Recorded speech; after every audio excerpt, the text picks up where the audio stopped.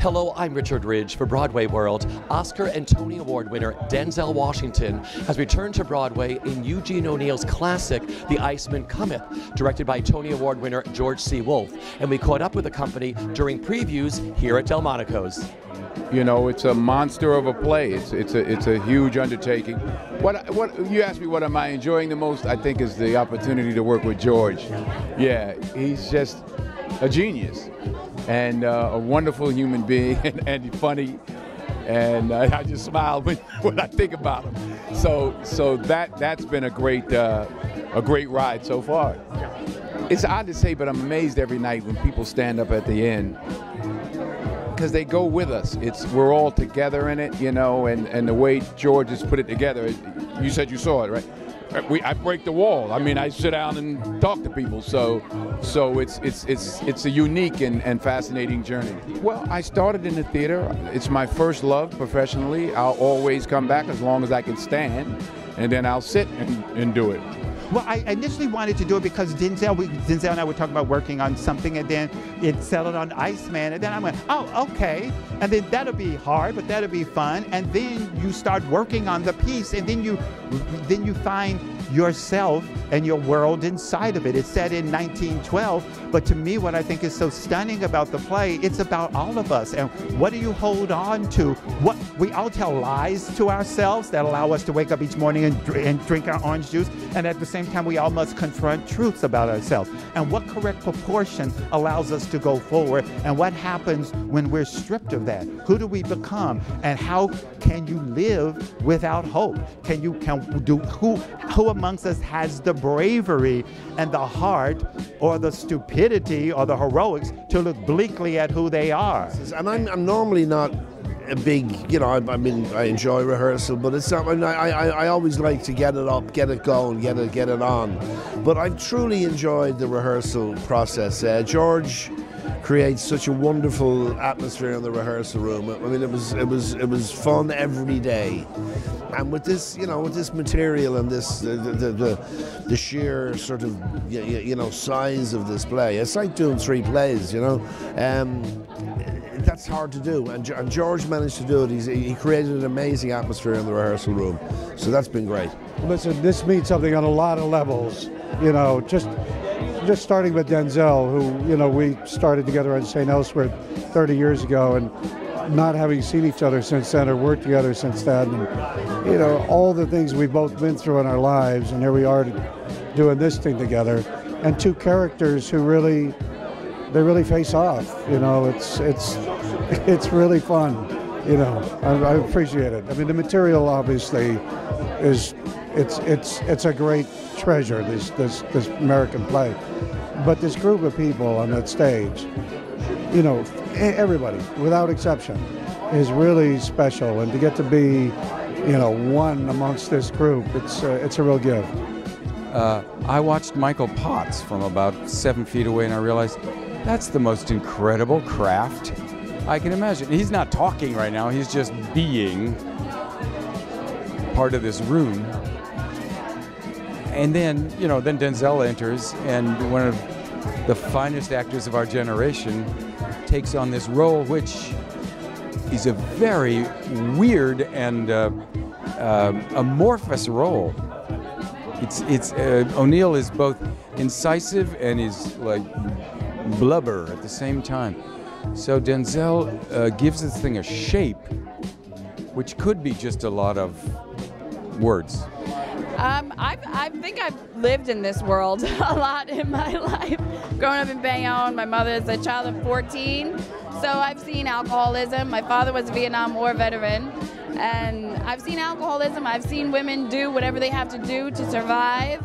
And you know what's so great is that in this day and age, everyone's so afraid to speak the things that are said on the stage right now. And the audiences are coming, and they're getting a relief. You're not perfect. Some of us are racist. Some of us are sexist. Some of us are broke and doing whatever we can to survive. Some of us are abusing the people in our lives. And it's just, everyone's so afraid to admit it and to experience it and to say it. And audiences are coming and just like, oh, he said that bad word that I can no longer say. And it's just a relief from all of this social righteousness that is going on, really. I mean, no one's perfect. So audiences are just taking a deep breath, coming, laughing, and enjoying the show. It's a room that is truly collaborative with really smart people, very generous people who are dedicated to the story and not egos. And it makes it work. It's a great, no, it was really great. And humor. Funny people to spend time with. I worked with George 20 years ago, and I know I love his work. I love him. He's operating on a level that I can't quite understand right now. He is extraordinarily brilliant what he's doing with the show. And that's how watching all these guys work. There's so many legends in this cast, and this is my first time on Broadway, so I'm just getting to be around like absolute legends, and it's been just the best experience. It's amazing, yeah. I'm making my Broadway debut, so it's pretty amazing, yeah. I mean, it's incredible. We're working with all these obviously amazing artists, titans, but everyone's been so kind and welcoming, and it's been a very calm process. So it's been incredible. I've only done one O'Neill play before, I think, which was Morning Becomes Electra. That doesn't get done much. It can be a depressing world, and it can be a very difficult world to get your mouth around sometimes. O'Neill's a very unique handler of the American language, not always the easiest. We're very fortunate that Denzel is one of the best handlers of American language in the world, probably. So it's been a lesson for all of us to watch him work. And this is like a dream come true. So I'm enjoying every moment of it. Even this, I'm enjoying it. Just to get to work on Broadway in this material with this remarkable cast and this director, George C. Wolfe, is a phenomenal experience, because the thing that turns me on the most is process. And this process has been remarkable, and it will continue to be throughout the run. Not that I've ever seen this play before, because I've been scared of this play for the majority of my life. All these things that are just so, I mean, O'Neill's stage directions alone, it's like, oh, geez, and then we get inside of it, and I love all these guys. And what George I've worked with before, and he's amazing. He really is amazing. This play and plays by O'Neill changed Broadway back in his day, and they changed the nature of theater in America. And so to be in it with Denzel Washington, bringing his, not only his obvious star power, but his chops, bringing a man who should be playing this role, filling it so beautifully. And with the cast of people that I've watched or acted with, I feel like we're already an ensemble because of the lives we've lived together in the last 10, 15 years. So I'm really excited. And George, I just respect and admire as much as anybody I've ever, worked with in any capacity in this business. His enthusiasm, his knowledge.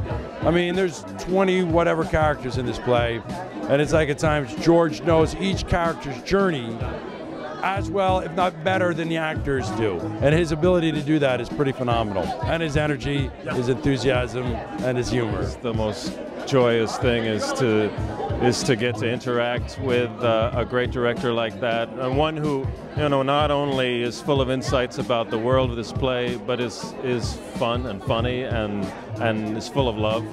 So that's the best part. In a word, I say to myself before I go on stage, I'm on Broadway.